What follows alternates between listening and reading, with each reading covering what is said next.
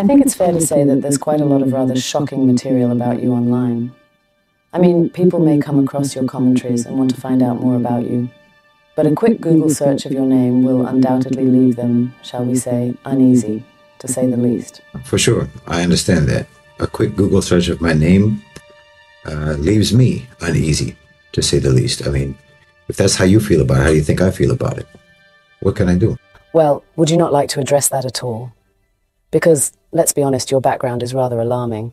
I mean, someone might be inclined towards your analysis, only to then discover some of these articles, and it makes them want to run in the opposite direction. Sure. Yeah, it would make them want to run in the opposite direction, which is one of the reasons why those articles and that material was produced in the first place. Precisely to discredit me and to make people run in the opposite direction of me. Because most of that material was written at the same time when I was advocating a strategy in Egypt for the opposition that would help to prevent Egypt plunging into civil war. Because I don't know if you remember, but back in those days, no one in Egypt knows what's going to happen next. It could go anyway. Shortly after the coup took place, and shortly after the massacre at Rabaa, we have someone from killers, just killers. There was, and this was simultaneous to when ISIS was becoming very prominent in Syria, and there was actually a lot of sympathy for ISIS among Egyptian opposition activists, and calls for jihad in Egypt.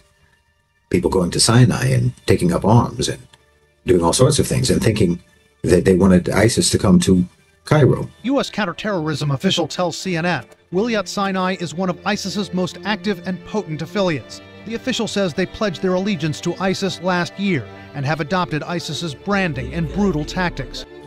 So at that time, I was advocating strategies that were really inspired by the American labor movement, in the early days of the American labor movement, and to a certain extent by the anti-globalization movement of the late 1990s, early 2000s. And I was advocating nonviolent disruption of corporate interests, disruption of business interests, and specifically and explicitly and repeatedly warned against violence, warned against bloodshed. Our slogan at that time was no justice, no profit. Not no justice, no peace. We rearranged that slogan from no justice, no peace to no justice, no profit. That was specifically and exclusively what was being targeted by the strategies that I advocated, was the profitability and the operational efficiency of multinational corporations in Egypt. Bloodless, disruption without bloodshed was the mantra. And it was effective, even though there was very, very limited mobilization among activists who were interested in my ideas. Because I have to be very clear, I was not in communication with any militant or any opposition groups on the ground, any organized set of groups on the ground at all. I just wrote on Facebook and some people liked what I wrote. The only thing that I was involved in directly was basically letter writing campaigns.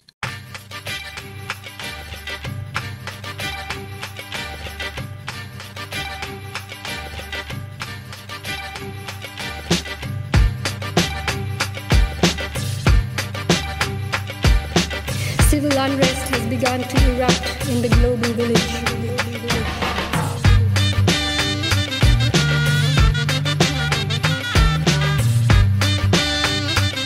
But in terms of any action on the ground, there was, first of all, very little of it. But what there was of it, it was effective and it had an impact. And it was helping to actually move people away from the lure of violent jihad. It was moving people away from armed struggle. It was moving people away from violence. And it was targeting corporate interests. It was targeting private sector power. And it was changing the focus of activists on the ground. It was changing the focus of the opposition and bringing finally into the discussion about the political situation in Egypt, the impact and the influence of multinational corporations and institutions like the IMF, and the impact that foreign investors were having on the situation in Egypt, and the extent to which foreign financial interests were, to one degree or another, responsible for the coup in the first place. And so the Egyptian government portrayed me as either a leader of the Muslim Brotherhood or portrayed me as someone who was advocating violence or was talking about armed struggle and this and that. When, as I said, you can't find out of 4,000 pages of my writing, anywhere where I called for violence, anywhere where I called for armed struggle, anywhere where I called for bloodshed or anything of that sort, all you can find with regards to those types of things is me condemning it, me warning against it, me advising so-called revolutionaries to do everything in their power to avoid violence. And so, naturally, foreign policy, the New York Times, of course, the Egyptian press, all had to portray me as a violent extremist calling for the overthrow of the government and calling for terrorist attacks and so on. ده شهيد بولسن. شوفوا الفكر الشيطاني. You won't find a single example of that in over 4,000 pages worth of writing that I did on Egypt. The things that have been written about me, the material that has been produced about me that's negative like that, and that distorts my ideas and distorts what I advocated, specifically was for the purpose of trying to get people to turn away from me and to run the opposite direction, for sure. But as I said, in terms of feeling inclined to address it, when I was misrepresented at the time, I responded at the time. The problem is that I'm still producing content. And the content that I'm producing generally is political in nature. And it's advocating for the economic sovereignty and political independence of Muslim countries. So it makes enemies. And those enemies will continuously regurgitate those old articles that are on Google that are negative about me, calling me a murderer, calling me terrorist, calling me Al-Qaeda, calling me ISIS, or whatever else they might come up with, Muslim Brotherhood. They just regurgitate these things. Siapa Shahid Bolsen? Korang pernah dengar kan nama Mak Saleh dari Amerika ni? So I'm never free from any of that. And I know every time I write something, every time I take a position, every time I write or make a video expressing an opinion, that anyone who disagrees with that opinion will just Google me and then will fill my comment section with links talking about what a terrible person I am, because they can't actually respond to what I'm saying. So they have to discredit me and say the things that they think will make people run the other way. If you're interested in knowing anything about me, you could actually listen to me. And presumably, you Googled me because you did listen to me and you liked what I said. So then you Googled me, and it took you to disturbing articles defaming me. The problems that are being caused by the things that I'm saying are that I'm being defamed as a result of the things that I'm saying. Not that the things that I'm saying themselves are troublesome, but they're troublesome to a certain segment of interests. And so they produce defamatory material. In most of the countries that I've ever been in, I've been questioned. And I've been questioned by the FBI. And what was I questioned about? I was never questioned about the things that I myself said. I was never questioned about my own writing. I was never questioned about my own statements. I was questioned about what has been written about me. I've always been questioned about what has been written about me. So it serves its purpose. So then it comes down to the discretion and the discrimination of every individual person, whether or not you're going to listen to what I actually say myself, or be convinced by what is said about me, and whether or not you're going to even do that much research. And if you're someone who, for example, is ready to take your news and your information from the weekly blitz, then you don't belong on my page in the first place. Okay, but wouldn't you at least like to tell your side of the story? At least in terms of the murder case in the UAE? I think that part of your history is probably what people find the most disturbing. Well, okay. In terms of the murder case in the UAE, I did tell my side of the story, and I told it when and where and to whom it mattered, which was the court in Abu Dhabi, the Supreme Court. And that was after more than 7 years of not being able to give my side of the story to anyone. I wasn't able to meet with an attorney. I wasn't able to present any evidence in court. I wasn't able to testify. And then finally, after 7 years on death row, I was finally able to present my side of the story in court to the judge, to a panel of judges. And they reached their verdict, which was I was guilty of a crime, but not that crime. So I was sentenced according to manslaughter, which was appropriate. Had I been guilty of murder, I wouldn't be here today. I would have been executed. I had 2 friends of mine who were executed while I was in prison. So it's not as if the UAE is particularly lenient about that sort of thing. But when they find that that's not actually the crime that you are guilty of, then you don't receive that punishment. And that's what happened to me, alhamdulillah. I ended up being sentenced to less time than I had already served. I was ordered to pay compensation to the family of the deceased, and I was released. So beyond the court judgment, I don't really feel the need to explain it much more than that. Now, in terms of giving my side of the story with regards to claims of promoting violence or terrorism or any of these sorts of things, my side of the story is available on Facebook. Everything that I ever said or wrote about Egypt or anything else. So my side of the story is there with regards to that. So if you want to know my side of the story, it's available. My side of the story with regards to the case in the UAE was presented to the court, and that sentence was served, and it was more than served. Because, as I said, I ended up serving, I think, 2 or 3 years longer than what I was ultimately sentenced. It was a disaster in my life. It was a tragic, catastrophic event, which led to a catastrophic, disastrous 7.5 years of imprisonment on death row. It's not something that I wish to revisit.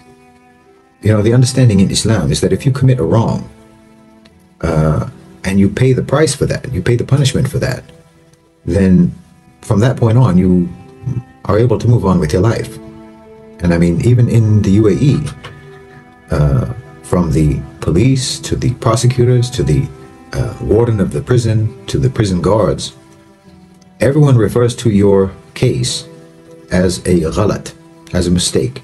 This is why also we understand in Islam, someone who has committed a sin is someone who has wronged themselves. You have harmed yourself. If you are able to undergo in this dunya the punishment for some wrong that you did, then you are cleared of that. You're cleared of that case. You're cleared of that crime. You're cleared of that wrongdoing because you have undergone the punishment for it. So from that point on, you're able to move on with your life. Now, I know that in the so-called Christian forgiving West, they don't really believe in forgiveness actually. They talk about it, but in actual practice, they don't. It's incredibly difficult for an ex-convict to move on with their life in the West. In the Muslim world, we take a much more forgiving and pardoning, compassionate position with regards to people who have been convicted of crimes. If they have served their punishment, they don't have that tied around their neck for the rest of their life. As I said, I know in the West, that's not the case. If you've ever done anything wrong, then you're sentenced for life. Even if you have undergone the punishment for that, you are supposed to be punished forever for that in the forgiving Christian West. But that's not the attitude that Muslims have. And what about this claim that you were the mastermind behind the kidnapping of Princess Latifa, or that you are a member of Al-Qaeda or the Muslim Brotherhood? Can you clear any of that up? First of all, anyone can find out what happened to Princess Latifa, to Sheikha Latifa. Anyone can find out her story. It's not an obscure story. My name is Latifa Al Maktoum. My father is the Prime Minister of UAE and the ruler of Dubai, Mohammed bin Rashid Saeed Al Maktoum. And if you are watching this video, it's not such a good thing. Either I'm dead or I'm in a very, very, very bad situation.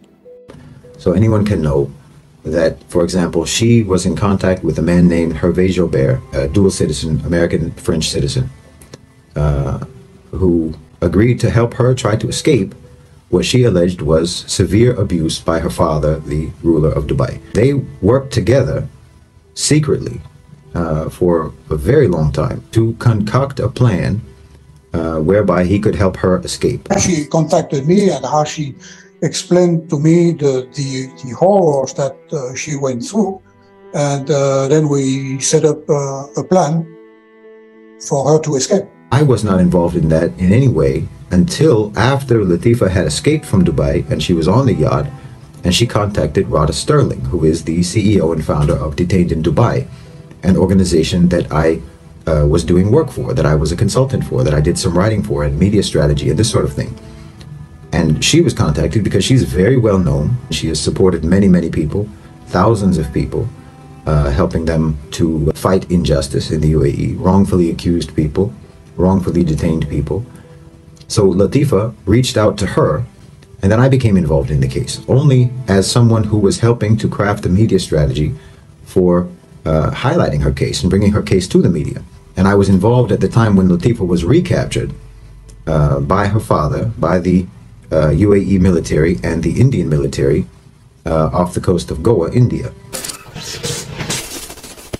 And then the writing that I did and the media strategy consultation that I did with Rada for Detained in Dubai helped draw media attention to that case and helped to save the lives of everyone who was on that yacht if it had never received the media spotlight, it's very possible that all of those people would have been killed. That was what the orders were.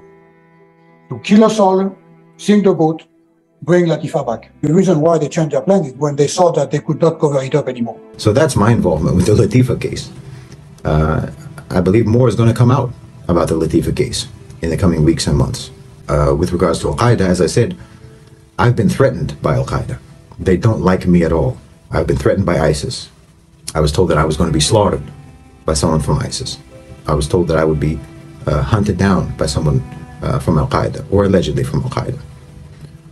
Again, what I feel, what I think, what my position is on groups like Al-Qaeda or Daesh or ISIS, it's all available. You can check yourself. You can read anything and everything that I ever wrote about these people.